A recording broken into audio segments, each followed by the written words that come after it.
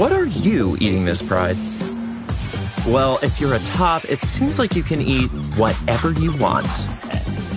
But if you're a bottom, you're expected to starve? Not this Pride. Introducing the bottom-friendly menu from PostMates. We teamed up with Dr. Evan Goldstein from Bespoke Surgical to bring you a menu of bottom-friendly foods backed by science.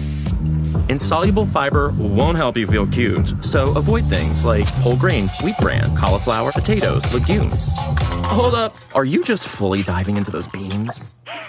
I don't think you, just like we saw with the baseball, wearing pride hats and stuff, I think the risk of you losing customers is far greater than you gaining a couple of gay people who are very impressed with your corporate virtue signaling. But yeah, assuming somebody finds this super offensive, I'm sorry, but isn't it insulting that people think that you need advice on this? It's like, imagine there's a sunscreen commercial that was like, black people, do you know that you could use sunscreen as well?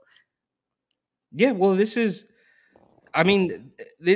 right? We know how stupid they think we all are. They can go out there and say, now, obviously, the federal government, this is a far cry from, Joe Biden or Rachel Levine talking about transgender kids.